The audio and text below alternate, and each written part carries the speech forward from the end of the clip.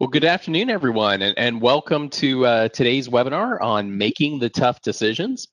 If you've just joined us, the poll that you see on the bottom right of your screen probably is going to be open for just a little bit longer. So we invite you to please participate in that. Go ahead and submit your answers if you're in progress, and we'll be closing that here in just a moment.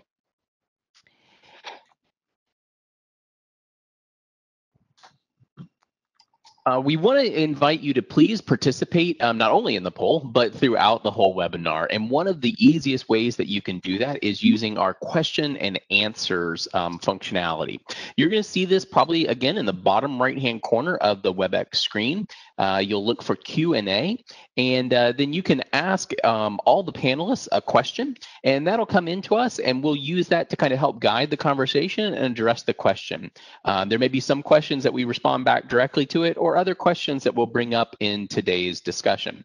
So please, I want to encourage you to go ahead and use that to submit questions to our panelists throughout it. This is really a community event, and your participation is critical to help keep that community event going live.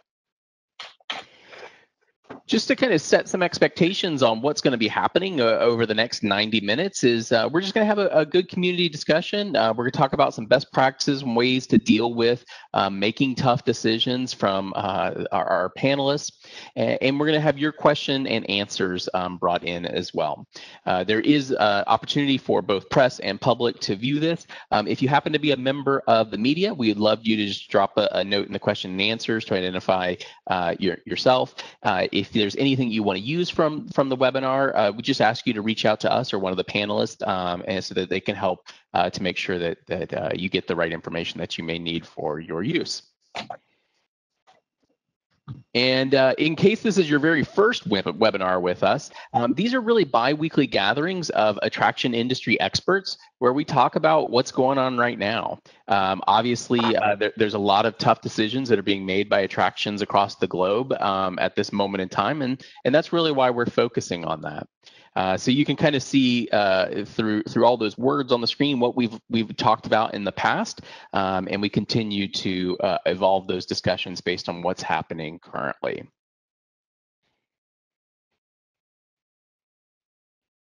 And if you would like more information on our webinars, we invite you to go to gatewayticketing.com/community. You can kind of keep up with everything that's going on. You can sign up for some, or you can get involved in other ways through some of the methods that we have out there. So please visit that if you have not.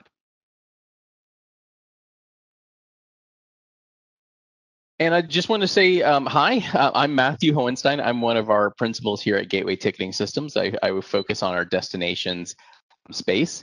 And really the brains behind all of our great webinars is Mr. Randy Jocelyn. He's another one of the principals. So Randy, welcome. Howdy, everybody. I got to let you guys all know that school is back in session. And what does that mean? That means I've got 3 of my kids upstairs Zooming in school. So there's a slight delay when I advance the slides. And should there be any hiccups, my buddy Matthew will take over the presentation. I'm super excited to be here today. We got a great team put together. These folks are awesome. We've been having a really good chat. So I'm really excited to hear from them and talk a little bit more about making tough decisions, moving forward, and keeping guests happy as they revisit your attractions. So joining us today is Jonathan Williams. He's the president and CEO of Battleship Iowa in San Pedro, Los Angeles. Hey, Jonathan's waving. He's actually on board the Iowa right now.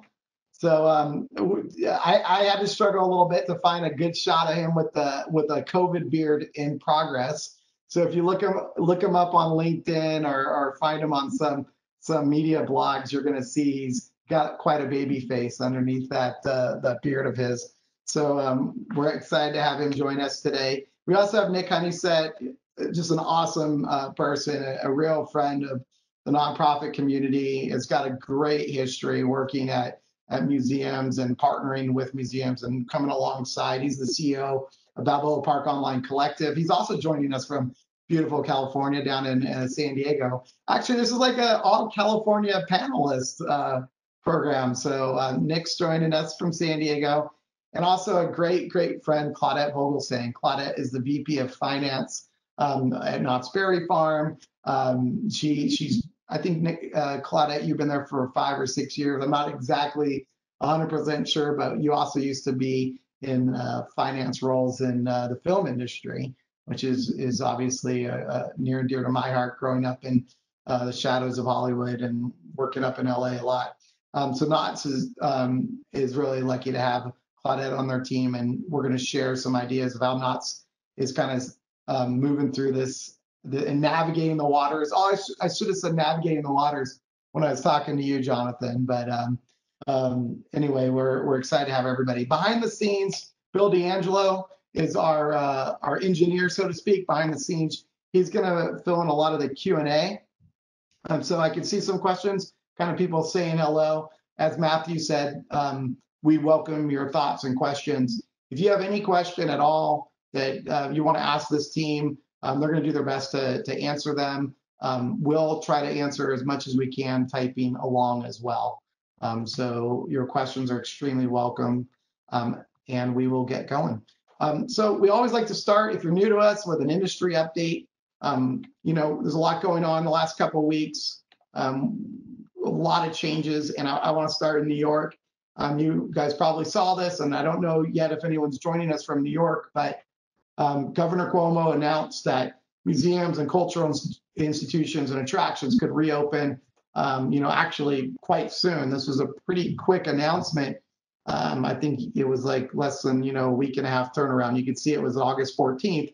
He basically gave 10-day announcement with some very stringent requirements, as expected, some occupancy limits. We've been hearing 25 and 50%.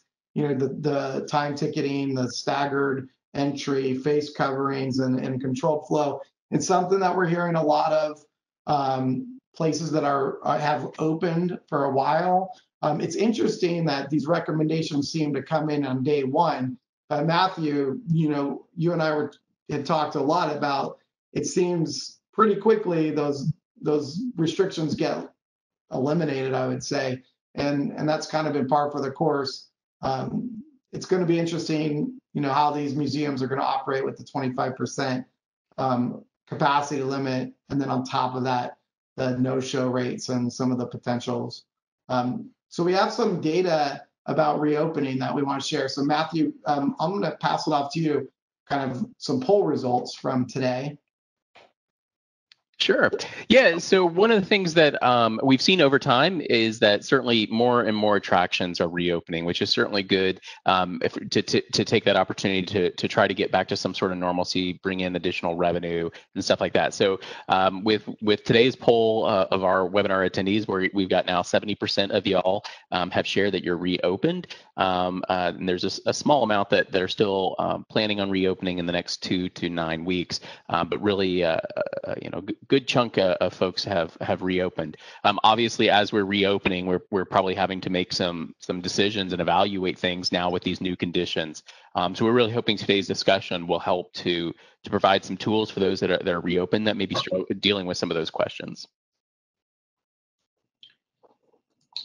I was interested to see that some of us, it's almost 13 or 14% actually are not opening for, up to 9 weeks. So that could be, maybe some folks that had to make the tough decision to not open at all during this summer period, which I definitely want to hear from you. If that's your situation, if you're a seasonal attraction, and unfortunately summer 2020 didn't happen for you, if you weren't able to open, I'm interested to see and hear what does it look like as you move into your Q4 planning stage, and what does next year look like?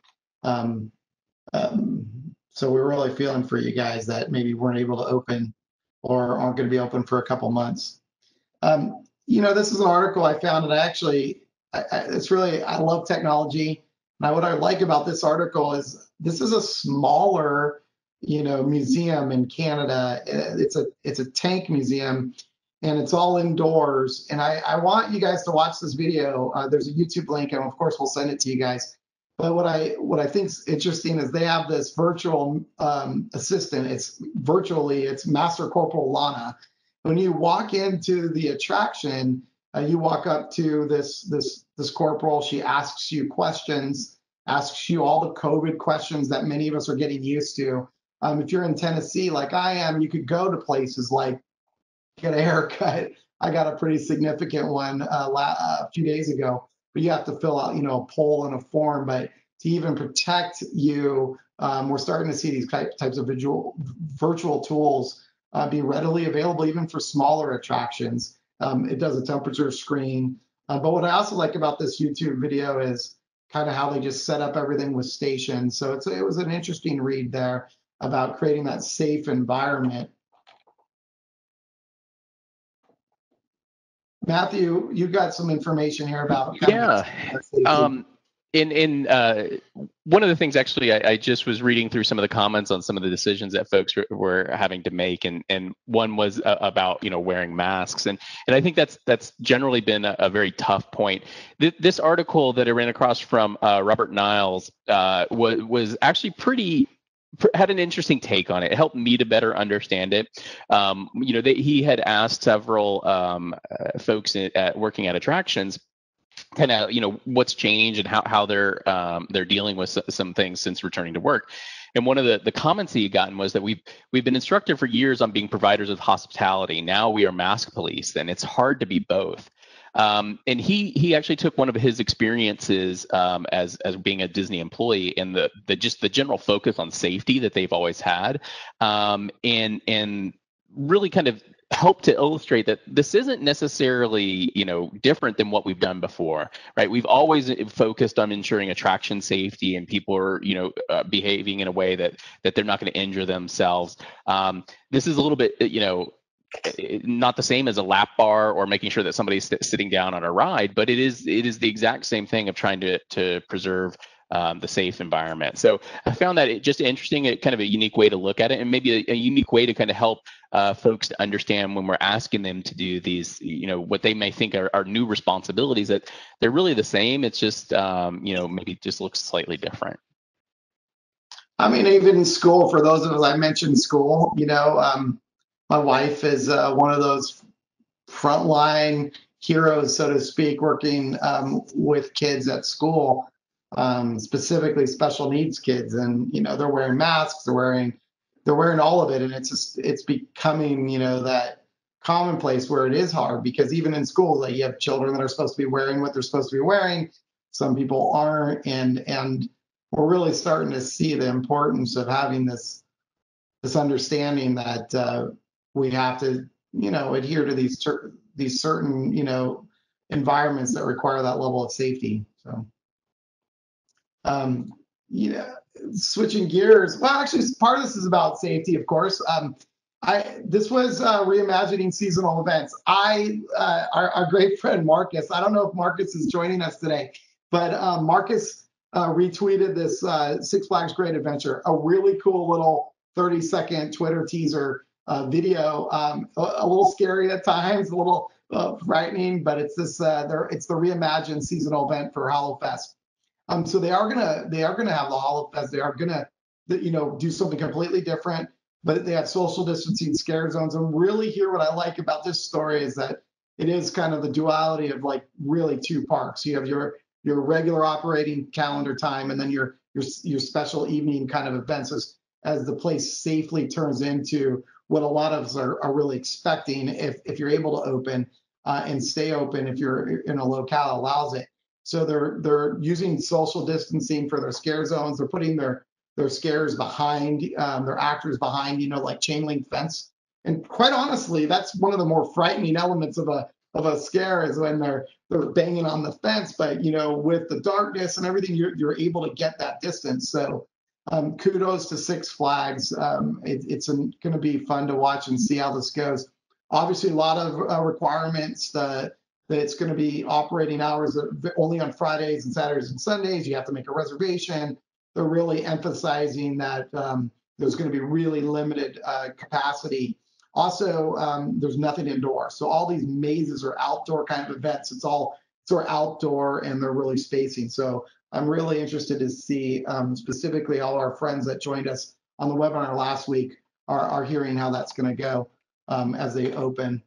Claudette's location has really been re-innovating and doing some more things. They've kind of upped the ante. They had the Taste of Calico event, as you know, in Knott's Berry Farm. Some great press from the LA Times about rethinking theme parks. The author, Todd Martins, I love this quote.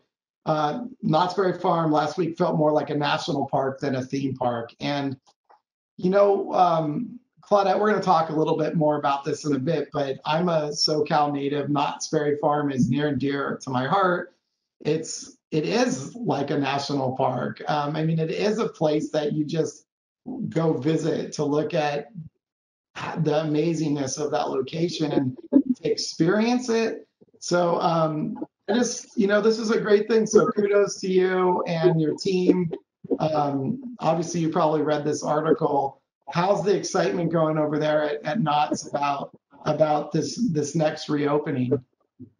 Yeah, we're very excited, Randy. I mean, to talk about the history of Knott's, 2020 was going to be our big 100th anniversary celebration. So yeah, we've been around for 100 years and started as a farm, of course. But yeah, it really does feel like a national treasure. And we're really excited about what we're doing here, and we're getting really, really positive feedback. So yeah, I think we're happy. Yeah. So anybody has a question for Claudette about some of this? I mean, we got some more industry updates to give, but I really love the feel of that.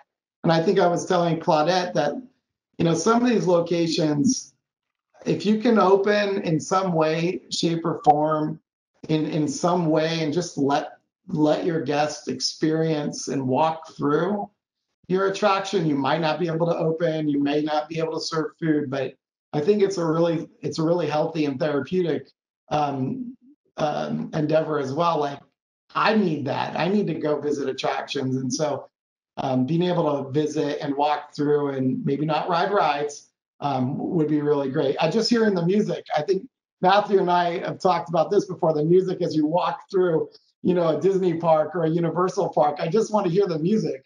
I found myself listening to some YouTubes of ride music lately, just because I feel like I want to be walking through those attractions. But hey, Matthew, I'll turn it over to you on some pricing conversations. We've seen some new things happen here in the last couple days, even. Yeah. So this specific item came out of Germany, specifically the Wurzburg Museum of Modern Art in Bremen, Germany. Very interesting idea to maybe move from an entrance fee to instead an exit fee, and really kind of pricing the experience based on the time that someone spends. You know, I think the goal there was really to make the attraction more accessible, ensure that folks were able to stop by and experience it, but in a way that there was no, you know, hard barrier of a full ticket price to do it.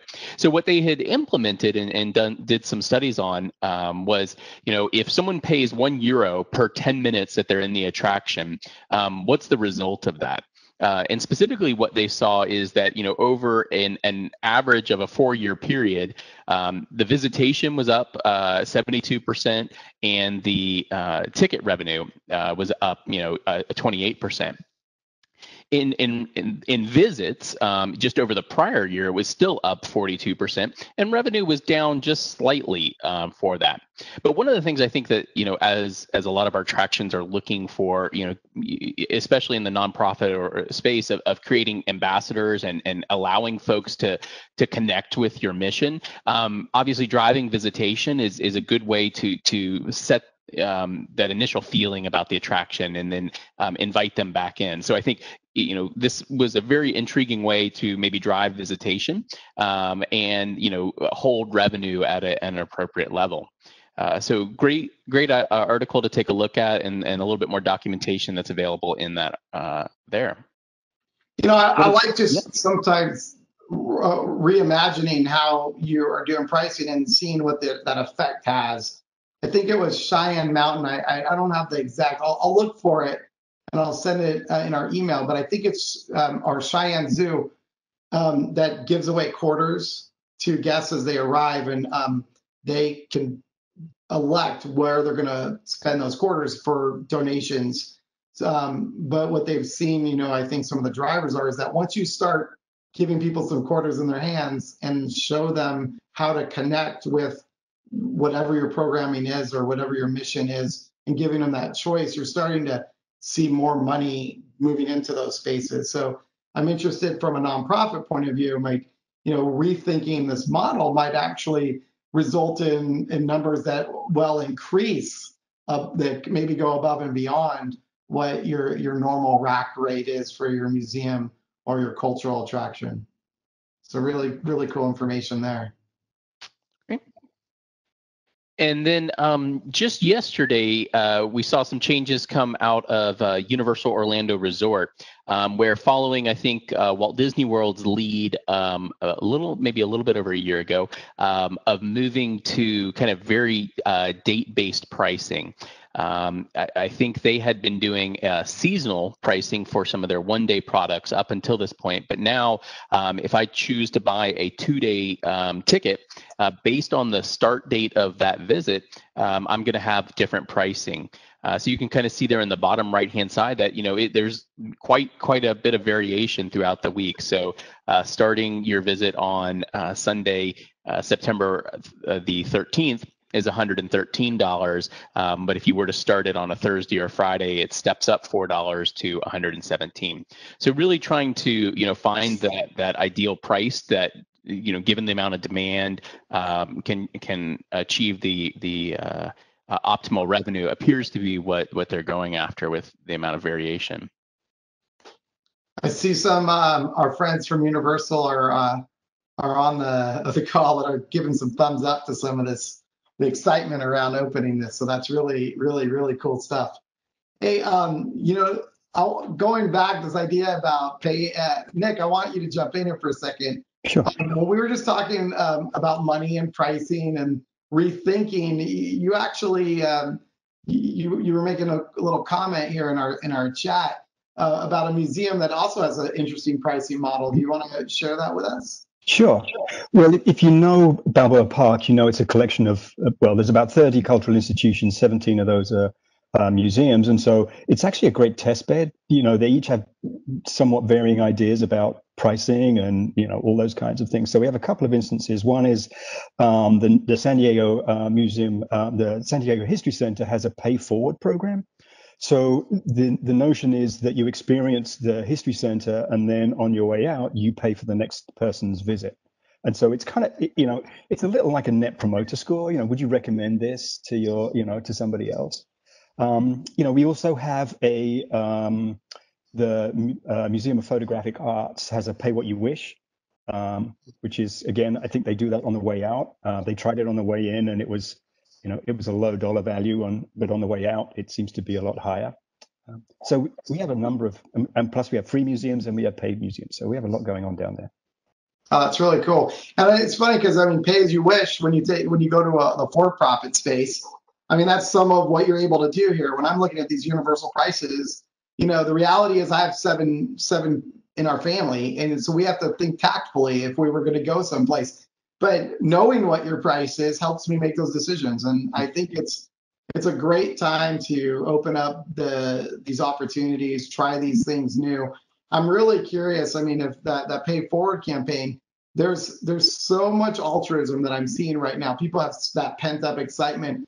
So maybe launching something like that as you reopen, if you're one of these, 30% of our attendees that haven't opened yet, if you want to try something now and you're a nonprofit, this might be the time to do that, because that person in line might be ready to make a significant donation to your mission because they're just so happy to be able to participate. So it's a very altruistic, way of pricing it, and they've had I believe they've had a fair amount of success with, local philanthropists who really support the idea, kind of grab their attention. Really cool, good information. Hey, we always want to answer questions if possible. I want to just jump into Cherry's question here about or comments. They're saying about masks and stuff, and being the mask police. I think that's a challenge, right? That's a challenge, like what kind of masks you're allowed to wear. My advice to almost everyone is kind of take lead, look and see and hear and listen to what those attractions are allowing. I believe it was Disney that first said you couldn't allow certain ones, and then they actually upped the ante and really made it clear if you're not able to wear your mask properly of this kind, you just can't come. So I would say if there is any gray area, if you're worried about that, use other attractions as the benchmark. And then, you can always say, oh, we've really taken our lead from Universal or Disney or whatnot. These are the policies, and we think it's a good, safe policy to adhere to. So as long as you're transparent and you're communicating in advance, it's always good. And Sherry also notes that I think it's important to note, after being reopened for 3 months, they're finding more people are more upset with others not wearing masks. So maybe if you put enough reminders out there, your general guest audience will help assist you by modeling good behavior. And so maybe you don't have to get so involved in reminding, guests. Unfortunately, there was an incident I want to say it was a Sesame Place. Was it Sesame Place, Matthew? Yes. Yeah, I got on, I think, YouTube where, if you're in a lot of the attraction community forums that we're on, there was an incident with an employee who was just doing their job and was unfortunately assaulted. And the community came down really hard and stringently about it. The best, the more you over communicate your standards and your requirements, that's my advice. I'm sure it's everyone's advice on the call today. So Matthew, I want to shift gears a little bit, but before we open it up to everybody, kind of report on some of this data. Everyone's making decisions. These are some of the tough decisions that we've seen. Hold on one second. My slide's not going to advance there. There we go. So Matthew, why don't you share a little bit about the information from the poll? Yeah. So of those that participated in today's poll and are attending, we've seen a little bit of folks that are having to make decisions around pricing, with about 9% of folks increasing prices. I would anticipate that that's to offset maybe a lower capacity or a slightly lower demand, and about 9% of folks decreasing prices, maybe to encourage kind of just maybe offering a more limited experience and having to adjust pricing to do that. But really a healthy chunk of folks that maybe it's in the pricing realm, but it's really more focused on a targeted promotion. And I think we've heard in prior discussions that it's probably really a wise decision to make versus kind of changing a marquee rate or a standard pricing, so that we're not necessarily living with the change into the future as well. Staffing, obviously, and I think probably there's very few industries that haven't been affected from this, with ours being certainly most impacted or one of the most impacted. And so a lot of folks have had to decrease staffing. So about 80% of folks, with a small amount of folks having to increase staffing. And then marketing, I think, it's kind of a little bit of a balance there. There's some folks that are increasing that marketing, but about 20% of the folks that polled responded that way, and about 29% having to pull back on some of that marketing. Interesting. It looks like, I believe, Bill, there was a question we had about opening a new exhibit. I'm actually trying to find the question. Maybe this might be a time. Bill, are you there? Can you jump in? Yeah, I think Darlene mentioned that they're going to be opening up a new exhibit on Friday to help try to drive increased attendance. So that's great. Yeah, being able to do something new right now amidst all this to get that general excitement. Hey, well, Jonathan, I want to talk to you a little bit about some of this. Because you've had to go through a lot of this. Why don't you share a little bit about what decisions that you made? Why don't you give us a little bit of an update about the USS Iowa? Where are you? Tell us your story a little bit, and maybe what big changes have you had to make in the last few months here as you reopened? Yeah, thanks, Randy. Obviously Los Angeles is a very dynamic area at this point. We had a shutdown and started to go into reopening and subsequent phases, and then scaled back down into really what I would call phase 2B, although it's a really adjusted. Um, we were really dynamic in doing so. When we shut down in March, we immediately started implementing measures, including furloughs, cost cuts, power shutoffs, contacting vendors, contacting our landlord, and really started preserving cash. I got to give it a shout out. I know some of my the Iowa family is on the web call here, and I see my CFO's name on there, who I'm sure is giving me all kinds of trouble. But anyways, it wouldn't have happened without them. And we implemented a plan of communicating, transparent communication, and really taking a dynamic approach. Interesting enough, because of a lot of the relationships we've built over the years, and following what's going on in the news media, we rotated, we shut down, we started shutting down power, started hoarding cash. I mean, that was one of our goals, is hoard cash, and prepare for the long term on it. While following the news media and staying on top of what was occurring in Europe, and what may change, and what some of the governor's objectives were. And we kind of rolled into our first month and a half, 2 months. We helped support the USNS Mercy mission that came to LA here, and had some of the advanced team based on the ship, and started planning our reopening and some of those things. So it's really a wide range of things to address them. As I mentioned before, I don't want to spend hours on it, but it's really looking at reducing expenses, increasing revenue, targeted impacts, and figuring out how to hoard cash for the long haul.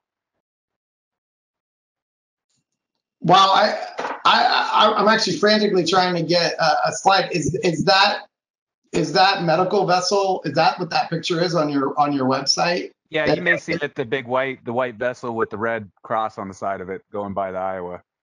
Okay, I'm bringing that up right here. That's it right there, right? That's it right there. And wow.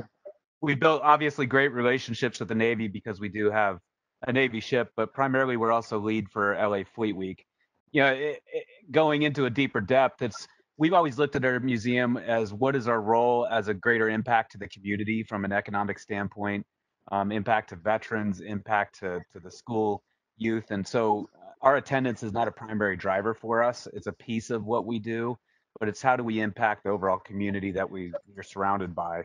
And so we kind of moved and focused a little of our attention in a few different areas, prepared for a reopening. As I say in my messages on a weekly basis, I believe this is going to be a 12 to 18 month long road to see a ramp up, and we may get to 80 to 85% of attendance by the time we get to that point. But really, it's not personalizing the pandemic. I mean, the great thing, this is it's horrible to say, but I've helped restructure businesses in recessions and businesses that are one-off. The one thing that's in the pandemic is we're not alone. I mean, we're not alone. We're all in this. We're all dealing with our own situation, and when you're not alone, you have to realize not to personalize it and start addressing the issues and taking them on and figuring out how to preserve cash to last out the long haul. It's really good information, and I mean, actually, what I have so many. You have so many good pieces of information, and I think what you just said is I love this quote. It is what it is. It's going to pass. We're going to move on to the next thing. But what was one of the toughest decisions that you had to make as the leader of this attraction as COVID approached? The toughest decision is always the impact it has on the people that work for you and the people you love. I mean, they help get you to where you're at, and those are always the toughest decisions. But I mean, once again, it may sound a little callous, but we're in a pandemic. I mean, if I've got an obligation to protect our organization for the future and make sure we're in it for the long haul, and so therefore decisions have to be made. So I don't look at them as tough decisions. I look at them as strategic decisions. And what are those decisions? You got two sides of it. I mean, I put it really simple: reduce expenses, increase revenue. And how do those two sides look? And how do you put strategic decisions to do, something in both of them? Because you can't, you don't focus on one of them. And stay ahead out of that curve. You stay ahead and watch things like this webinar and see what other folks are doing and how you may adapt them. But let's face it, economic recessions occur, booms occur, pandemics occur, fires occur. I mean, this is the nature of life. And we just happen to have another blip on the radar to deal with that may be 12 to 18 months. And we're just going to address it and make sure we sustain what we do for the long while. I think that's important from what our role is in the community and the impact that we make. One of the things that I love, and we'll send links to your site, is I love, well, you have actually a whole bunch of information. If you just go to your website, you've got great newsletters, and you're actually including a lot of this information just in your regular communications to, I would say, your teams, but also to your followers. And I think it's important to walk through kind of your battle plan. We've heard some of this before, but I love hearing from a leader in an attraction organization and just go back to the basics here. So why don't you walk us through your essentials and your communication strategy? Okay. So the essentials number one is maintaining my physical and mental health. I know it's one of the hardest things in the morning. I think we all want to gorge on pizza and gorge on horrible foods, especially during a time like now. But being able to take that hour off in the morning and really get your mindset in the right place so you don't overreact and you're able to think clearly, stop and think through it. And always remind yourself, I mean, that saying, it is what it is, this too shall end, for me, really is a saying that I remember in the 2009 recession, because I was dealing with a different business even at that point. That one line has helped me get through so many things because I realize that I'm just at a point in time. I'm just at one day in the middle of this, and this will end. And every day that clicks away is one day closer to the end of it. And remembering yesterday is yesterday. There's nothing we can do to change yesterday. We can't change a pandemic. It launched in March. We shut down. We can't change it. I mean, we would all love to change it. Everybody on this call would love to change it, but we can't change it. But what we can do is look at a new future and reinvent ourselves, and remember that this will not be the last downtime we see, and coming out of it, it won't be the last boom time we see. So just always being prepared for how to address those issues, because it's going to be a cycle up and down. It's a roller coaster. Researching and stay ahead of the curve, and I'll throw a few little stories in here, but I go to news.google.com. I search a few different things every day. I search, Hawaii. When's my Hawaii vacation finally going to kick off again? But I also, search museums and attractions and see what they're doing, and search treatments, vaccines and treatments. We don't see in mainstream media the fact that there's a tremendous number of treatments that are coming out right now that are really in great testing phase and probably out before the vaccines. There's some incredible things happening. And you can start to time it and start to look at what you're looking at in that realm. But for example, Gavin Newsom, the governor of California back in April, started talking about museums and said, look, they're going to be in phase 3B. And when I saw phase 3B, I said, well, outdoor museums don't necessarily fit into the same realm as an indoor museum because you have some recycled air and that type of stuff. And I called somebody I knew up at the governor's office and said, look, how can we address these and break them out? Because in my opinion, and no offense to anybody on the phone, but in my opinion, a zoo and aquarium can't walk away from their animals and stop feeding them. And a battleship like we're sitting on, I can't walk away from the ship and expect that some kind of damaging situation is not going to occur in the largest port in the country. And so some of us have some real situations that we may be able to adapt our businesses accordingly, like kind of what Knott's is doing. How can we adapt our businesses to get people in to see what we're doing? So staying out ahead of it and trending and figuring out how you're going to adjust what you're doing accordingly. And the plan is going to change. It's going to change every morning. It's going to change every afternoon. It just is what it is. It's going to change. You reopen and all of a sudden your attendance is doubling and then you're shut down the next week. It is what it is. You got to change with it. You got to grow with it and implement other measures. Hey, Jonathan, can I ask from a leader like yourself, you obviously have teams that probably get caught up and need to be reminded of kind of that it is what it is, this shall pass. Are there any techniques or ways that you've used to kind of help your teams to kind of, keep that front of mind and not to get, down a rabbit hole where it becomes all consuming and overwhelming? It's the nature of the beast, and some of that. I look at my role as CEO. My role is not a manager. My role is a coach. My role is a cheerleader. My role is to bring the people along and communicate. And that's really the next slide, Randy, is on the communication side, is to focus on the right communication. And this is one of the really hardest things that you can do, is communicate by being vulnerable, honest, and transparent. Doing that with your team. I will give everybody a hint on this phone call. We spent a lot of years trying to address all those issues, try to get out ahead of them. And there was always somebody that felt like they didn't hear something. And I mean, this is just an ongoing issue when you get to an organization with size. When we started sending out weekly updates that were vulnerable, honest, and transparent, it changed things dynamically. And we started that 5 years ago. And folks started to align with where we were going. The whole team started to align with where we were going. They knew what we were trying to work on. They knew where we were headed, what some of the issues are. And what's interesting, and I put a note for myself over here, but if you look at that in the communication, and it's very uncomfortable to be vulnerable, honest, and transparent on an email that started out to our team, and it was really to align everybody, which I got to say, I'm sure I've got a ton of team members on here. They are all aligned. We don't look at the past. We're all looking at the future, and we're still surprised people think about the past.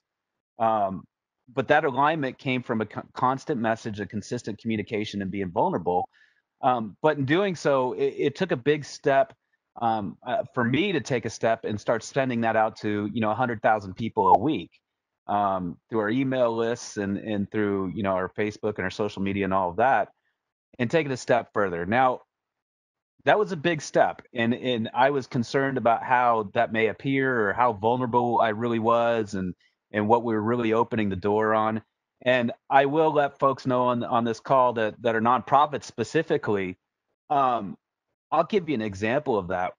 We had a donor in the middle of April that's been following us on social media and our email list for who knows how long, and we didn't even know who they were. We weren't even stewarding them. That called us up and said, "I'm sending you a significant gift," and he sent us $500,000, just because our constant, regular communication that was transparent and honest and being vulnerable. The support we get from what I call the Iowa family and the Iowa community is absolutely incredible. And that is because we're regularly communicating what our real situation is, and where we're at, and what we're dealing with, and how we're addressing it. And I think that's, to me, shows that helps, but it aligns everybody in the same alignment. It's helped tremendously for us. Wow, and that is something that struck me as well in our conversations, as well, and me going to your website. You can just go right. This was an example of that I really liked. I mean, there was some really terrible weather in the state of Iowa recently, and you went right out and communicated not just that, but there's also remembering Jerry here, and talking a little bit about the heartfelt message to the state of Iowa, the namesake for the ship. And so I do love that transparency. And I think whether you're a nonprofit or a for-profit, you still have that fan base. And we'll use that word fan fanatically for a reason. But I mean, people are very interested in what's happening. And so whether you love Knott's Berry Farm and you just want to make a stroll to the park, or whether you're part of this battleship family, or all the ships in Fleet Week and these other things, I think it is great to see how attractions have really increased their methods of communication during this time. A little shout out there. You even have this, Operation Crush COVID campaign, which is not just this charity, but other things that you're doing to try to push the cause going forward. Well, and Randy, I do want to mention one thing to the nonprofits that are on this call, and I think it's really important, is don't forget about your volunteer base. I mean, they're part of your family as well. I think a lot of times volunteers are looked at as substandard to the rest of the team. For us, they are part of the team. We have volunteer managers on the ship. They're part of that team. But I will tell you, when we are vulnerable and we communicate, and we say things like, "Hey, we're short on cash and we're not going to be able to buy paint this month," we've had volunteers come out of the woodwork and buy paint. And so realize that these folks are supporters. They love you. They're donors. You just have to involve them and engage them and let them be part of what you're doing and be part of that family, because you already have a huge base of people that want to support you. Yeah, definitely. Well, I'm gonna jump gears over here, and we've got more to talk about. And but Claudette, I want to go back to communication for a second. Claudette, you work for John. I mean, he's a legend in our industry. Great communicator, great friend of IAPA. He's been on committees. He's the type of guy that will answer emails and really just he's a great communicator. And what is the communication like at Knott's as you're going through this period of time? This is a quote that came out. This is actually part of. I want to back up before I ask you what that question is. I want to back up 1 second. On August 4th, there was Cedar Fair made a lot of announcements. The company did a great job communicating across all of their regions with targeted messages from each of the attractions. And John had to regrettably talk about closing Not Scary Farm. So you've got a real bummer event happening there where so many people love that event. But then on the same token, talking about the successes. Maybe I just want to ask, what's the communication like right now? What is happening behind the scenes at Knott's Berry Farm? Sure. And you're right. John is a great communicator, and I'm really fortunate to work for him. I also have to say it starts at the very top of Cedar Fair. The communication has been excellent from day one. Our CEO, Richard Zimmerman, he's been in constant communication with the team, and they send out frequent updates and just keeping us up to date on what they're doing and what's happening. Here at the park, we have a lot of meetings, a lot of virtual meetings, obviously, but we have a weekly meeting just on a reopening task force. And as much as we're doing Taste of Calico, moving on to Taste of Knott's, we want to be in that constant state of able to reopen. So as soon as it's safe to do so, and the governor gives us the thumbs up, we want to be in that space. And so, communication. I couldn't say much more than Jonathan. He expressed how important it is, and it is. And I agree with Jonathan too. It's not just communication. It's that honesty, and that sometimes brutal honesty. But you also have to remember who your audience is, and reminding people of the positives. So that's what John has done here. We had to cancel Scary Farm this year, but we've got a lot of other things going on, and we want to make sure that we keep our guests engaged, we keep our associates employed as much as possible. And it's a really interesting balance, especially in a finance role, to, I agree with what everyone has said. You want to minimize your expenses, you want to optimize your revenue, and you don't know what the landscape is going to be when you do events, when you do anything. You don't know what the demand is going to be, and you do a lot of analysis. There's a lot of forecasting going on, a lot of break evens, and then a lot of communication. These are not decisions that are made in a vacuum. We go up the ladder. We are holding hands to get approvals for these things. And so, it's important. It's critical. So Claudette, what are some of the things that go behind that decision making? So if you decide, hey, we're going to go ahead and cancel this Halloween event, or kind of, what are some of the things that you bake into that analysis to kind of arrive at that decision?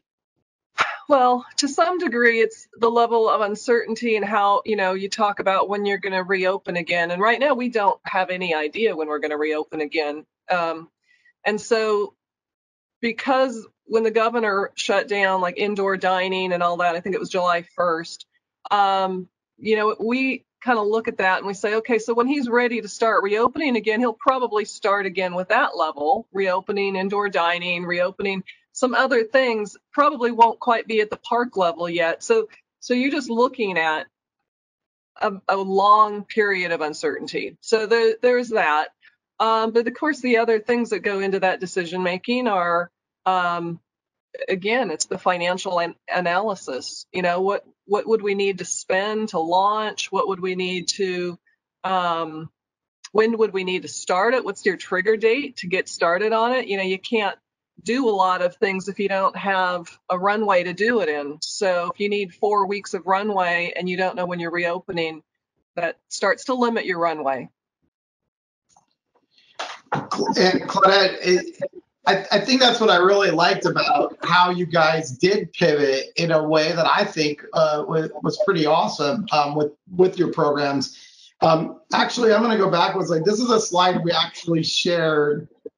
I don't even know when this was. It was probably sometime in the middle of July in a webinar. So I pulled that exact slide, and I was kind of saying, hey, you guys are doing something different. And obviously, this is a big pivot and a big change. You very quickly sold out of all of those events, the Taste of Calico. And this was really just a section. And was this just someone's idea at a table, or I'm curious how it came up? Well, it came up early on, honestly. It came up really early on after the lockdown. And I think it was just, we're, again, trying to find ideas, as we've all talked about, trying to generate some revenue and minimize some expense loss. And so it came up. We talked about it probably for a couple of weeks, I don't know. And we did some analysis. We did some PowerPoint. And then it looked like we were, getting in that phase of reopening California. So we saw that momentum, things were reopening again. And so we pivoted from focusing on a taste of event like we're doing to reopening. So all of our energy went back to, okay, we're going to open up.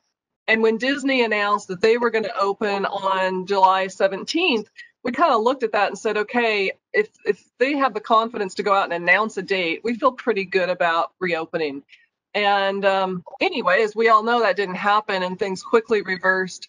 And when we quickly reversed and realized, okay, we're back to square one, and we don't really, again, like I said, we don't know when that reopening is going to happen. All right, let's dust off this idea that we had a few weeks ago, and let's see if we can make it happen. So yeah, it was kind of something we had originally thought of and pulled back, and turns out that's what we needed to do. Yeah, that's great. Plus, like John was saying, you're starting to engage your teams, you get your staffs, you're kind of moving in the direction of getting them primed and ready to reopen for everyone. Well, exactly. I mean, what we're doing now, again, at a smaller scale, but it's really given us a chance to, again, the safety of our guests is number one, and of our associates. And it took some time. I mean, first of all, it took some time even before we did the Taste of event to recognize, okay, what do we need for all of the safety of our guests, the social distancing, all of that. It took some time to put together. But now that we've been open for several weekends, we've also been able to make it more efficient. We recognize where we've needed to staff up for the, again, we've always prided ourselves on the cleanliness of this park, but we had to take it up a notch to an even, higher level. And like I said, though, after several weeks, we've also gained efficiencies at doing it and understanding, where we need to focus more and where we may be able to pull back a little bit. Yeah. Sorry. One of the big takeaways I'm getting from this is, you're spending a lot of time coming up with ideas and thinking through different options. And at times you might shelve some of those, but we need to make sure that we put them on a really good shelf that we can find easily and go back to, because with everything changing, we don't want to lose sight of one of those great ideas that we had that we passed on initially. So really having good organization of those ideas that are, I would assume, coming in from a bunch of different business units and areas, and really making sure that that's efficiently managed. Yeah, absolutely. Like I said, these, the calls that we're on, it does encompass all of the different disciplines within the business, and a lot of feedback, a lot of good ideas, and a lot of good, robust discussion about them. And Claudette, and as we talk about runway, I do like you've expanded. It's actually an increase in price, right? So Taste of Knots is now, you added some price with more tastings. So we've also, yeah.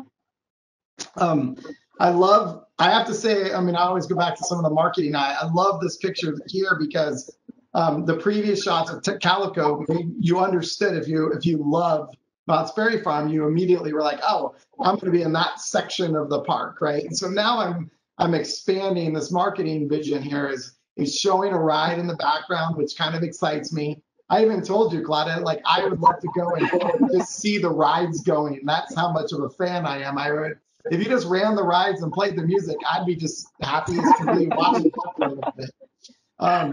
But you've also then the runways moved, and I do like that you've been able to take advantage of some of the reopening. The hotel can now open, obviously safely, and you're doing these packages together as well. A really discounted program here.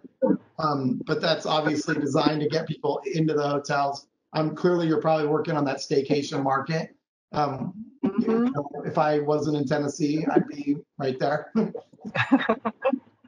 Yeah, and to your point, when we did Taste of Calico just in Ghost Town, and as you mentioned, we sold out really quickly.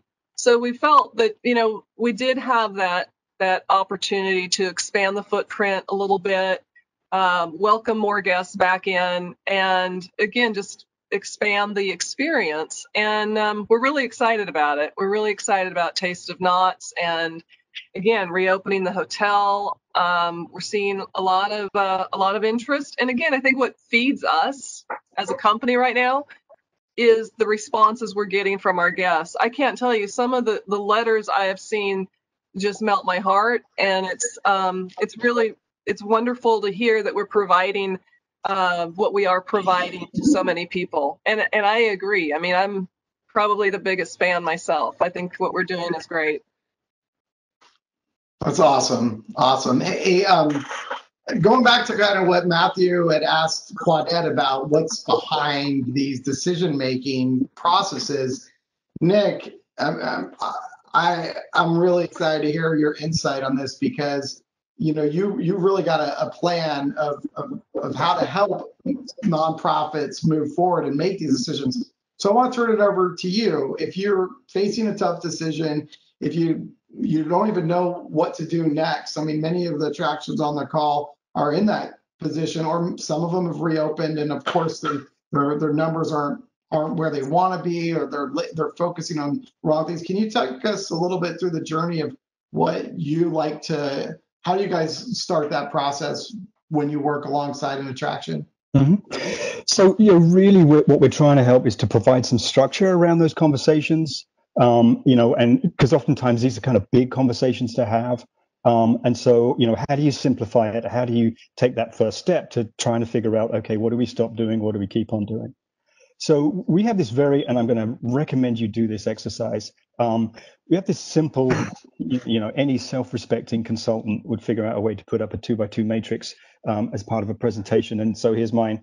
But it's a really simple matrix. You've got financial sustainability on the horizontal, and you've got kind of impact vision on the vertical. And so you split it into 4 quadrants, and you say, okay, if something's low impact and low sustainability, maybe you stop doing it, or you figure out how to move it to the right or move it up.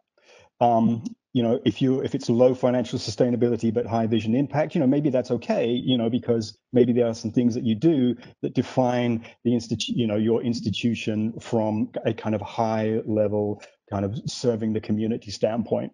But you've really got to balance that with something that is highly sustainable, which might be low impact and low vision.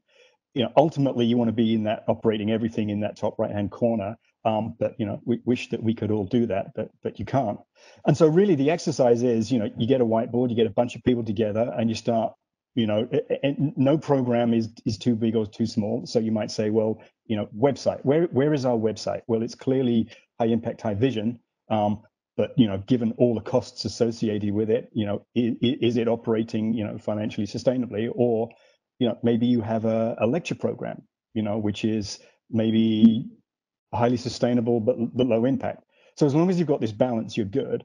And what tends to happen is you have to have a CFO in the room when you're doing this exercise. And my strong advice is the CFO sits back while she watches the rest of the team put all their post-its on the top right-hand corner, and then comes in and says, well, if that were true, then we wouldn't be in the financial difficulty that we're in. And then, the CFO comes in and moves everything to the bottom. So, but it's a very valuable exercise. It allows you to talk specifically about small things. It allows you to kind of, take, how do you eat an elephant? You take one bite at a time. And it kind of allows you to do that. And so how do you do that? So you identify, okay, well, we think this is low impact or low sustainability or whatever it is. And so if you go to the next slide. Well, actually, I love how you said post-its, right? Because I mean, we're a post-it family over here, and like putting the post-it notes. And what I loved about it is when you and I kind of chatted about this, in practicality, the idea of just getting a bunch of people in a room and just letting because this gives everybody who champions a project or who has a team or runs an attraction or is in charge of food, it lets them write down on paper what it is that they're a part of in your attraction. But then the teams need to put it up there for everyone to see.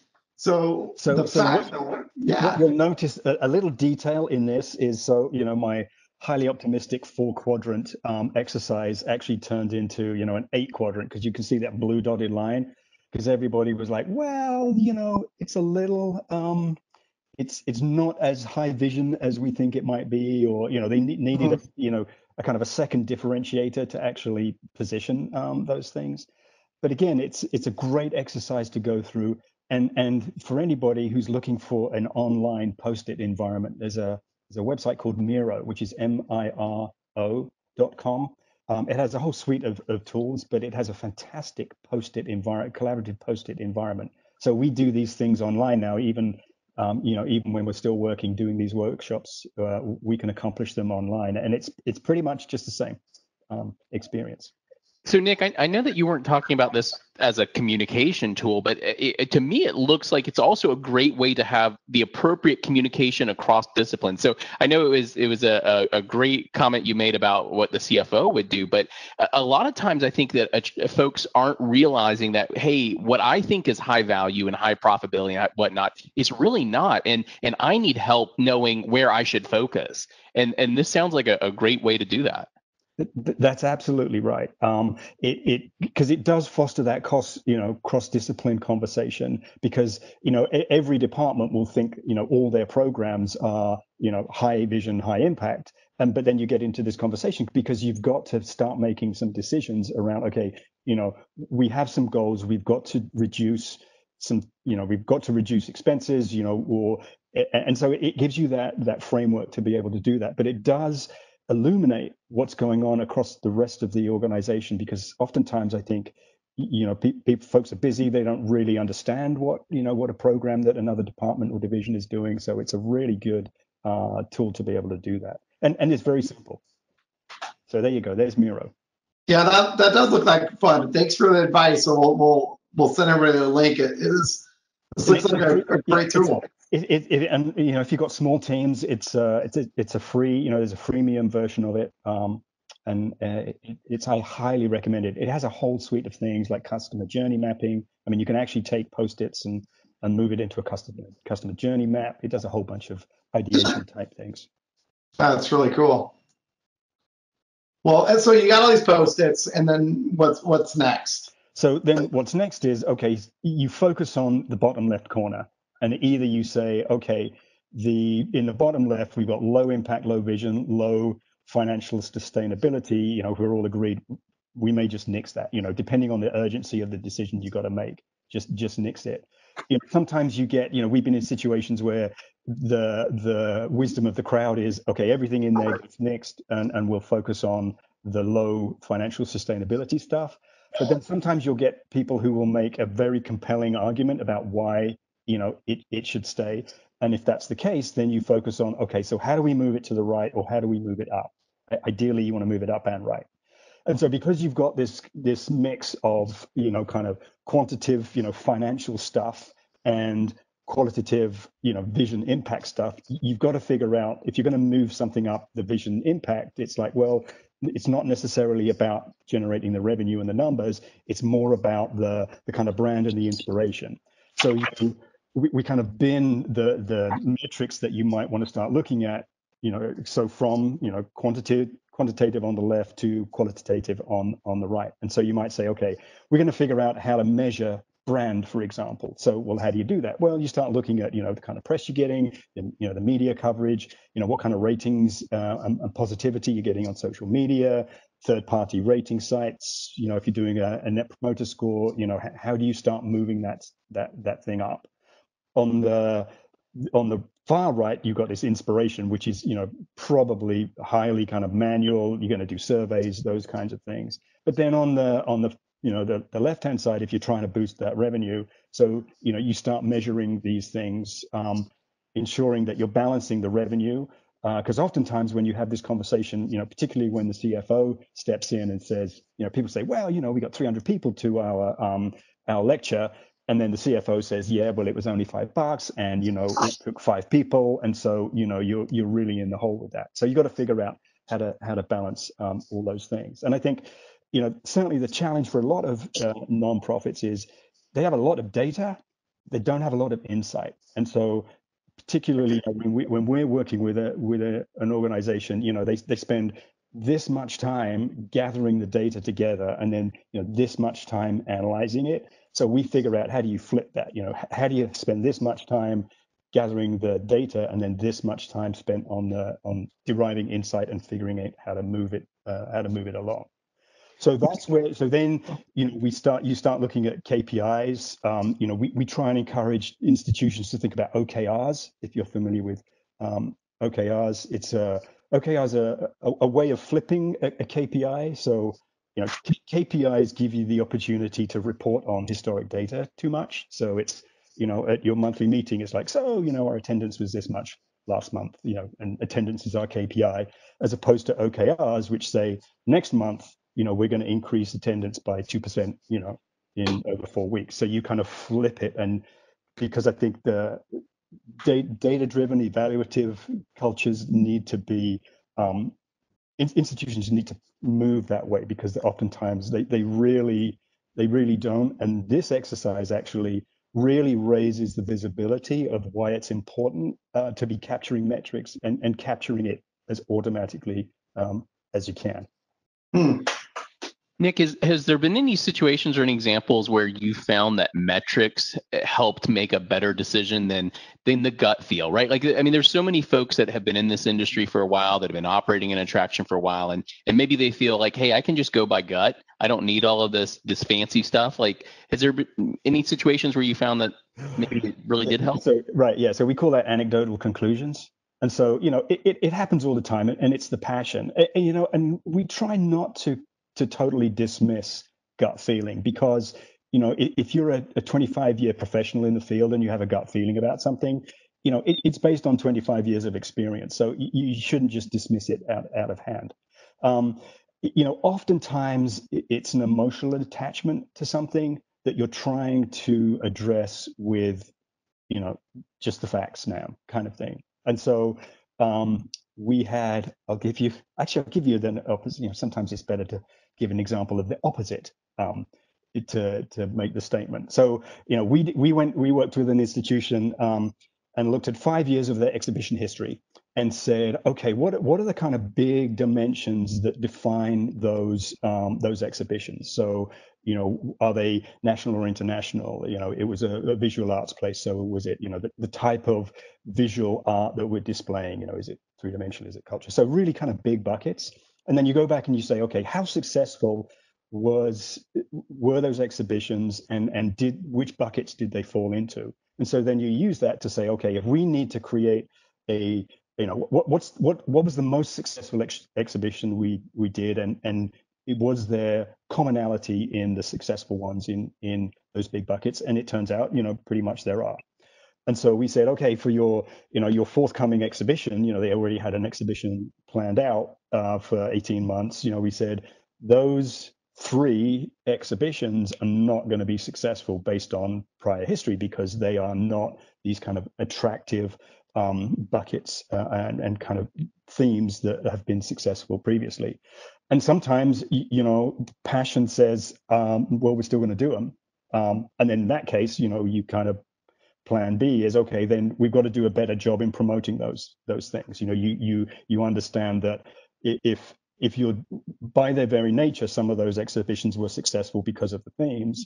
If you're not using those themes, then you've got to boost some other way of ensuring that thing is financially sustainable. So you're always trying to not dismiss gut feeling, but you're trying to influence decisions based on hardcore facts.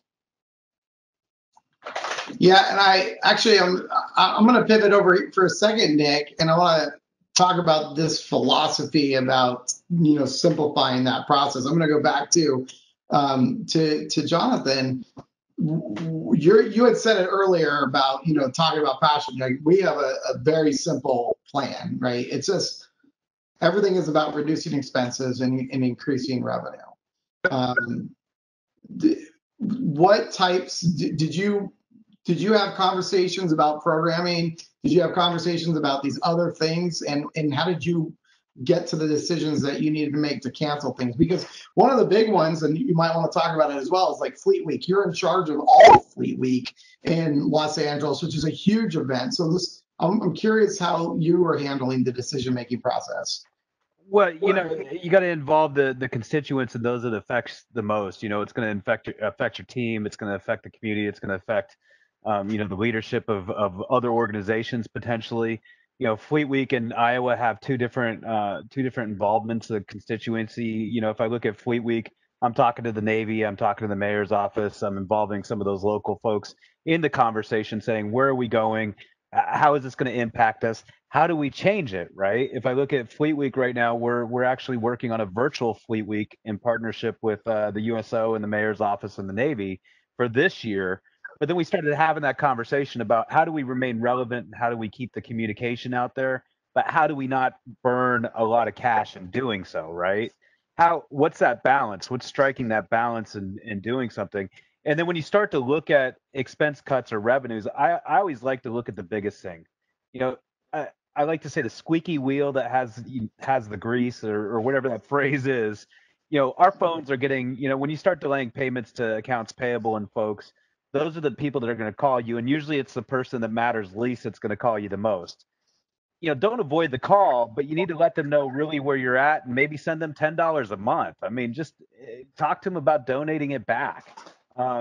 See some of those services you may not need, right? If you're closing down, do you really need the 7-day-a-week, 24-hour-a-day security guard, or can you lock the doors and seal it up and put on the alarm and maybe only do security once or twice a week? Or can you do to a roving patrol?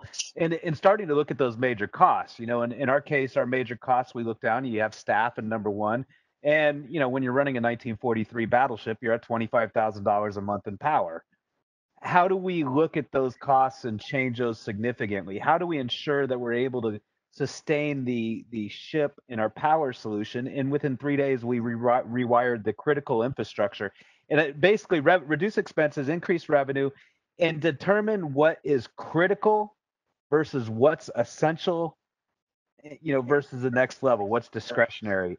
And critical really means what is absolutely necessary to maintain where you're at, right? To get to where you're going. And that's a really, I say any decision is actually just a decision. It's not a tough decision.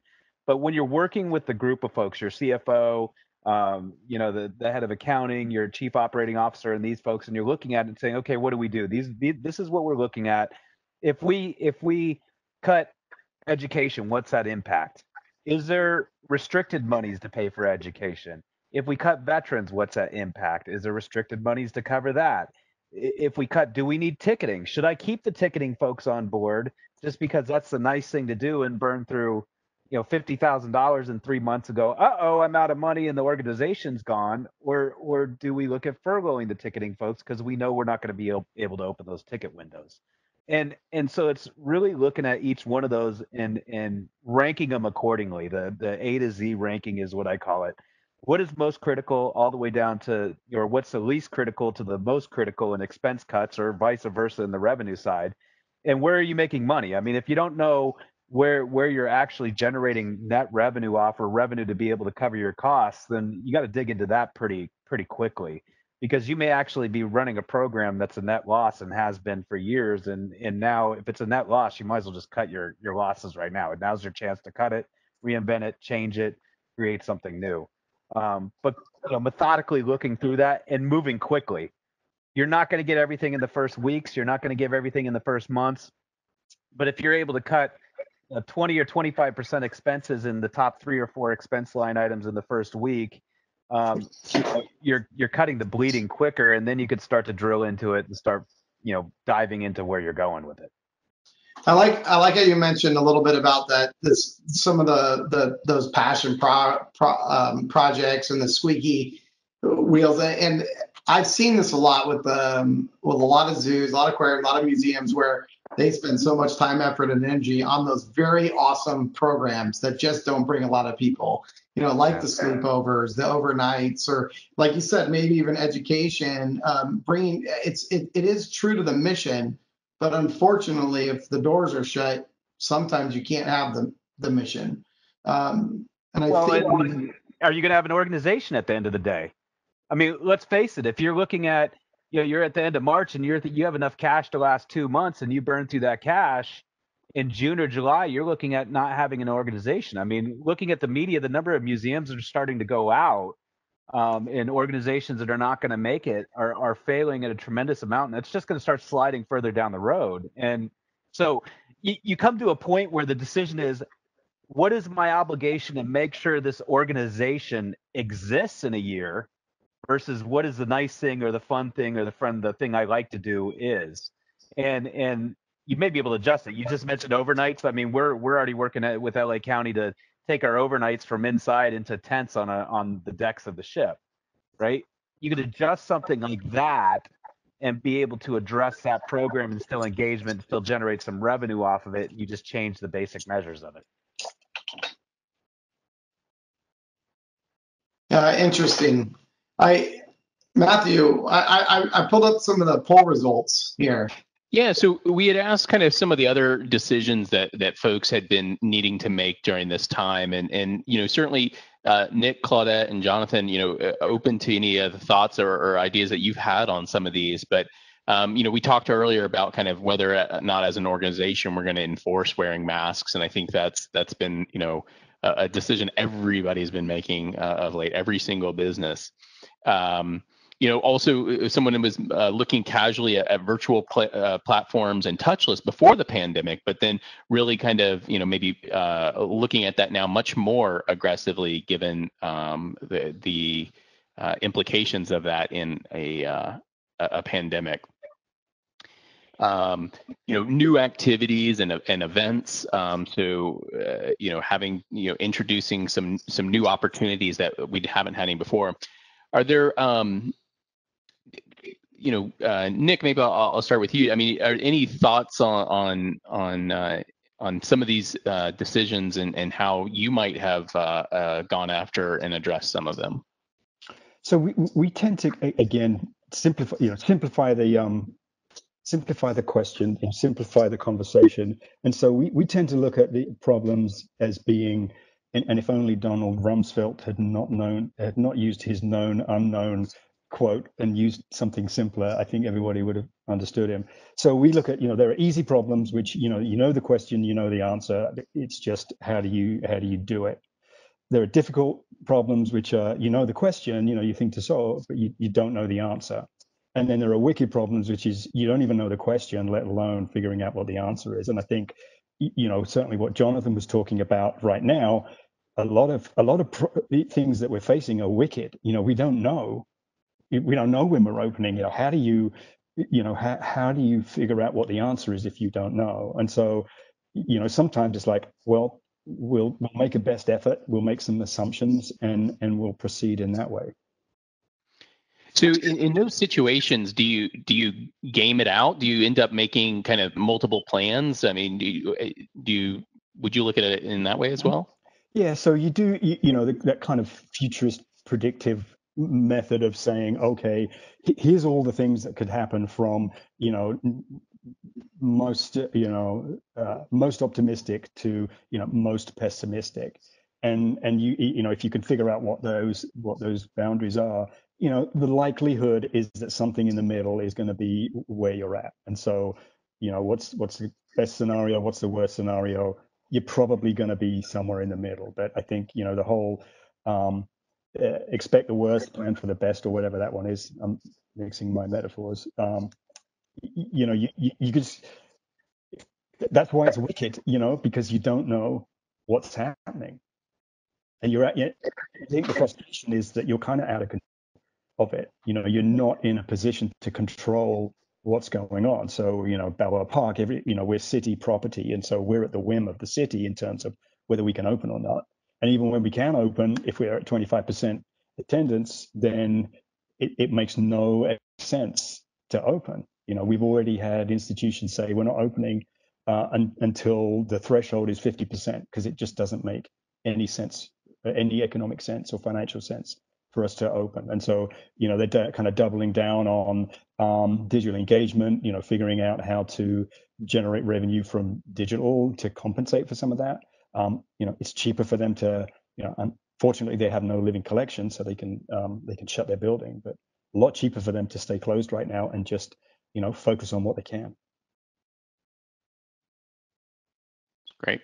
And Claudette, I would assume that there's, y'all have made multiple plans, like multiple variations. Is there ever a point where you've kind of said, hey, I'm gonna we don't need this many variations, or how did you kind of box in thinking through some of those plans? Boy, box it. I wish I could box it in.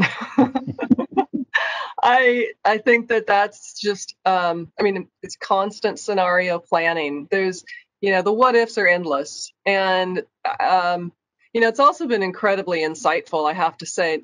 I've been at Knott's Berry Farm for 7 years now, just over 7. And obviously, in no time since I've been here has the park ever had an extended period of closure. So it's really given us an opportunity to understand, what is our minimum level of burn rate? We've never had to look at that before. And, it's like I said, it's just, it's what I do like all the time now when I'm not just doing my job. It's just scenario planning. And, fortunately I enjoy it, because otherwise it would be a nightmare. But I don't think that, you can't stop on those what ifs and looking at the choices that you have to make and the financial impact of those, and not just the financial impact. I mean, this is where finance doesn't work in a vacuum. This is where we work with the other groups and talk about, there's the financial impact, there's the guest impact, I can't stress enough that what Jonathan has been saying, preserving the business has got to be our number one priority. It's one thing to make the guests feel good, to make our associates feel good, but if we don't have a business to come back to, then it's all for naught. Ooh, pun there. That's a really great point. I think one of the things I heard in a little bit of that as well is finding folks that really enjoy thinking through all the what ifs, right? And maybe that's not somebody that it was traditional, like that you would have normally gone through, but has emerged in that, and making sure that you're giving them some opportunity to really shine and help through that. Yeah, for sure. Isn't that the ultimate career advice? Find out what you love doing and then get somebody to pay you for it. Absolutely. Well, that's one of the great things about being in this industry at all. I mean, I always tell everybody the best job I ever had was the one I started at first, working in the water park, and I somehow managed to stay in the attractions industry. And I think that's something that's near and dear to all of our hearts is we want to be involved and we want to stay in this industry, and we want to help each other. And that's why we do these webinars, is because we ultimately want people to learn from each other something great that Knott's did, or something amazing that the Iowa did, or some of the exercises that you mentioned. We didn't get a chance to look at all the slides, Nick, but I really do want to say I want to end on this slide before we kind of give a quick shout out to our team. But I love this concept of everything that you're doing right now, everything that you're going through. You got to take advantage of the opportunity that's been given to you. Sometimes it's forced, right? So right now, yeah, we've had to make tough decisions, but isn't it ultimately, this is a great time to have our team members trained in other areas? That's good for them. It's good for them to better understand the business, and it's good for you for efficiencies. And so as you're looking through these process, everything needs to be intentional. This is an intentional design pyramid where you want to push everybody up. You want to consistently be pushing the people up to give them the most opportunity. But also your processes need to be advanced. You know, how you do measurement. I love this, is like going from this no measurement to understanding that I'm constantly measuring. I'm constantly looking at the data. I'm looking at technology that's scalable, it's sustainable. And I think COVID is really forcing this upon us.